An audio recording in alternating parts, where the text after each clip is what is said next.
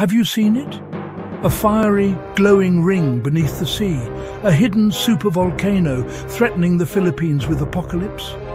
These images are viral and mostly AI fabrications.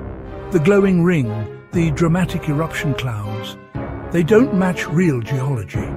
Rumor check, news outlets flag the images as AI-generated exaggerations. Here's what's real. Apolaki Caldera is a 150-kilometre-wide underwater structure on the Benham Rise, east of Luzon. But it has been dormant for millions of years. No signs it's active.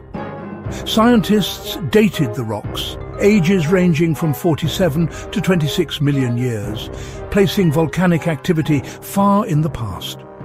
We call it inactive or extinct, meaning it's not expected to erupt again under present conditions.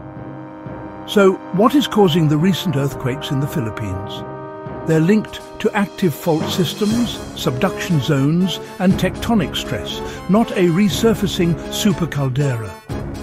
Those dramatic AI visuals misuse science to scare. Real risk lies in mapped faults, ones we monitor, understand and prepare for. Don't be swayed by clickbait.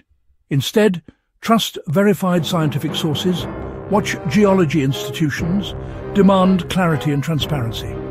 Share correct info, not fear. Apolaki is a sleeping relic, not a ticking bomb.